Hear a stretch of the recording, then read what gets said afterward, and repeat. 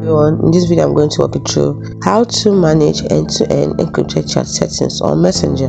First thing you do is open up your Messenger app, tap on the three lines at the top left corner.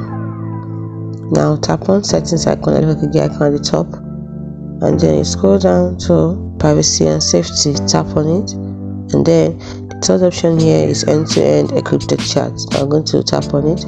It opens up the settings for end-to-end encrypted chat. And now another settings, we have previews, message storage, and security alerts. Now if you tap on message storage, will help you manage how you store and access your chat history. You can decide to show your last backup, the date you created it, and the chat history right now is saved in the cloud, so you can sync it on other devices. Now how can you sync your chat history? You can reset your PIN here, tap on it, create your new PIN.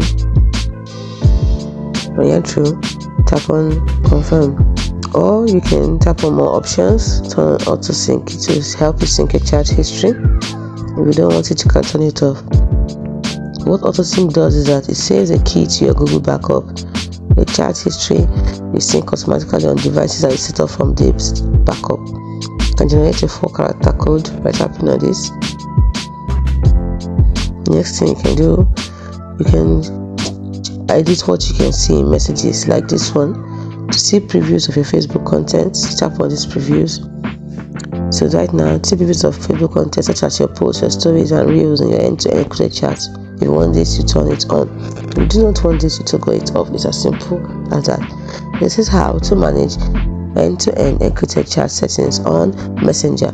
Hope you found this video helpful. If you did, like and subscribe to the channel for more.